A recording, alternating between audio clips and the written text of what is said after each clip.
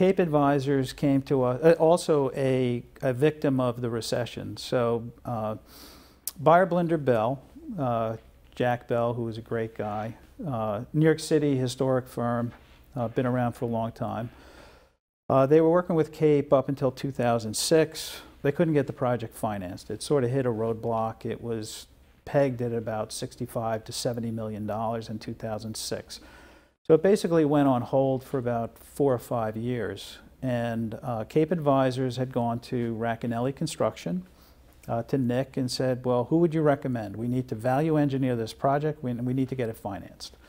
So Nick had known I had done a number of landmark historic projects and our sort of passion for doing the right thing.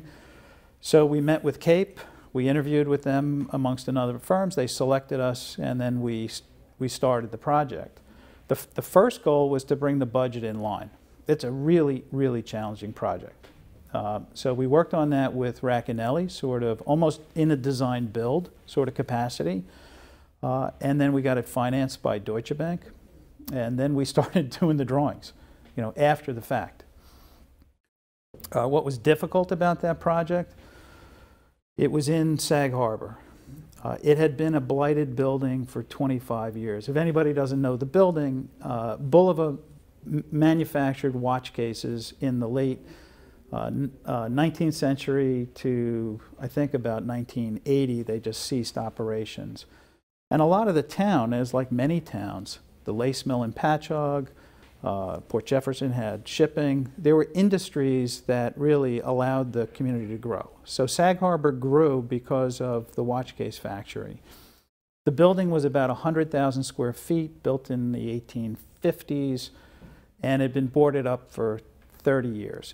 It had some environmental issues underground, and so we had to remediate all that. We had to strip the building down, and then we added 9 townhome buildings in addition to the 100,000 square foot factory building, and an underground parking garage, and a pool, and a rec center, all in a historic village. The noise, the digging, I mean, all really frustrating. Working in Sag Harbor. They love that in Sag Harbor. Oh my gosh.